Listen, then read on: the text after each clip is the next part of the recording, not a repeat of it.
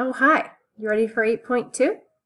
Okay, here's the try it from example 1. This is pretty simple. If you have a triangle, a bunch of triangles that have side lengths of 8, 10.3, and 13 inches, that's only one unique triangle that you could draw with those given side lengths. Because if you were to switch them, you could still flip the triangle upside down and they would fit right on top of each other perfectly.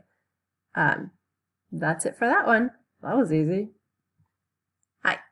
Well, example 2 doesn't have a try it. The big idea here is if you think about like building a triangle like out of 3 different pens or something. If you took the longest one and put it down, the other two, when you tip them in toward each other to make that triangle, if they're too far apart, they'll just fall flat. So the idea is that the two short sides of the triangle have to be longer than the longest side if you add them up. I like to think about this like, I don't know if you've ever driven down a road before, like a tree-lined road, where at a certain time of the year, like the leaves grow on the tree and they kind of make it feel like you're driving through a really beautiful woody tunnel. If you thought about this road, if there was a tree on one side and a tree on the other side and they both fell toward each other, if the road was small, they would fall toward each other and they would form a point, like making a triangle with the two trees in the road. But if it was like a six-lane highway and those two trees fell toward each other, they would have to be pretty tall trees to actually meet in the middle and form a triangle. So the big idea is the two short sides, when you add them up, have to be bigger than the third side, otherwise they won't meet when they fall in. What would happen if those two trees were exactly the same length when added up as the road? Would that make a triangle? It would not, because if these two added up are the same distance as the road across, then when they fall, the moment they meet, they'll be flat on the ground. So they have to be bigger than that road that they're falling across. And that's it for that one.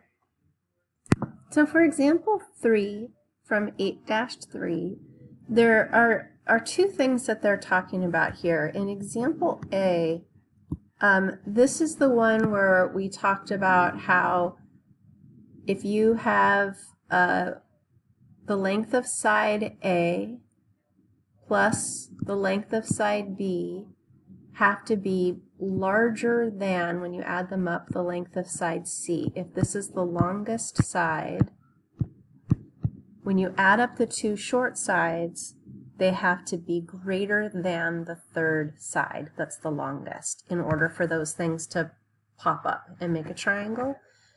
So 3 side lengths that will form a triangle, if you had a side length of 5 units or inches, a side length of 6 inches, if you added those up, that would be 11. So the third side has to be the longest side, so it has to be bigger than 6, but it has to be smaller than 11.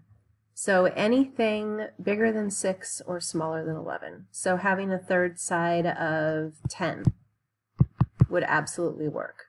So let's do another one. Let's do one that won't work. If you had a side length of 5 inches and a side length of 6 inches, and that third one is 11 or larger, you won't be able to make a triangle. Like 50 inches. 50 inches across, if you have 5 inches on one side and 6 inches on another, they're just going to fall flat. They're not going to be able to make that triangle. There's an infinite amount of solutions you could find for A. Now, for B, we haven't talked about this yet, and I guess I'm making an assumption that you learned about this from a previous grade. But an interesting thing about triangles is if you take this angle, and this angle, let's call them angle A, angle B, and angle C. I'm using capital letters for the angles. That's something we'll learn about later. If you add those up, you will always get exactly 180 degrees.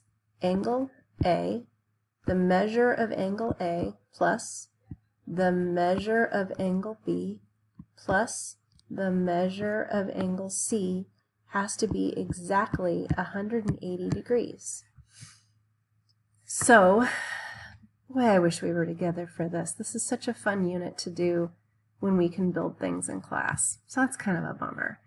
So this says there's a side length of 3 inches and that there's an angle on one side measuring 90 degrees, and an angle on the other side measuring 89 degrees, which is slightly less than 90.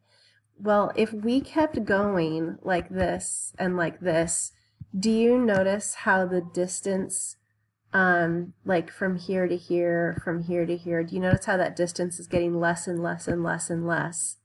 That means eventually, if we could keep going, they're going to meet at the top. It's a very, very acute angle. Because you've got one angle that's 90 degrees, another angle that is acute at 89 degrees. That would make the third angle at the very top just 1 degree, which is pretty little. But anyway, that's the end of example 3. Try it.